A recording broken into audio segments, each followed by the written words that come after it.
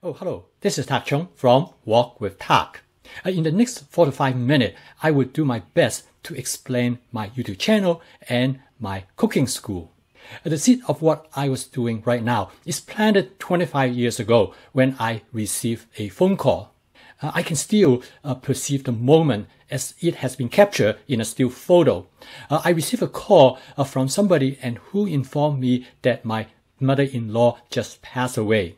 She and my father-in-law was on a trip along the East Coast. They went for a walk along the beach, and when she returned to their room, she collapsed and she died from a heart attack.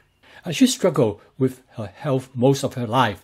Her obesity led to diabetes, high blood pressure, and eventually heart attack. She was only 60 years old, and when my son was just about 1 year old. From a professional standpoint, I realized that her health struggle and premature death could have been avoided if she had a better diet. However, she lived at a time when the country has a much more positive view toward processed food, and fast food was considered to be a liberation of the home cooking chore. When I received my PhD in 1977, the fast food industry is making a huge gain in their market share. I actually eat fast food 4 to 5 times a week. At the time when my mother-in-law died, I was doing research on the effect of diet on aging. I discovered that excessive consumption of calories lead to premature death. Furthermore, many different chronic diseases also occur later in life, greatly reduce the quality of life. But I did not see the theoretical aspect and the practice come together at that time.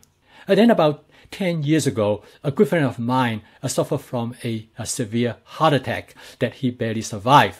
When he left the hospital, he was taking 10 pills a day. His doctor told him to make a lifestyle change, exercise more, but more importantly, he needed to change his diet that would reduce inflammation in his tissues. My field of study in graduate school was immunology, so I have a clear understanding the role of inflammation in tissue damage. Overconsumption of high-calorie food enhance tissue fat, which in turn lead to inflammation, and this inflammation is particularly damaging to the wall of the blood vessels. This increased the thickness of the blood vessel wall, consequently increased blood pressure and enhanced the possibility of a heart attack. When my friend switched to a diet that is high in plant fiber and low in animal protein, he saw an immediate improvement in his health. He now takes 1 pill a day rather than 10 when he first left the hospital. He cooked all his meals using fresh and unprocessed ingredients. His health has never been better. Let food be thy medicine, and let medicine be thy food. This famous quote by Hippocrates is part of the motivation for me to embark on this project. My friend changed his diet after his life-threatening illness. I think we should change earlier before it is too late. And so I did. 10 years ago, I decided to eliminate all processed food from my diet. I switched to a plant-based diet from a diet that used to be essentially based on animal proteins. I nevertheless continue to eat and enjoy meat. I use meat as a condiment. I use it as a supplement to enhance the flavor and texture of my food. I now cook all my meals using fresh and unprocessed ingredients. I know what I put into my body.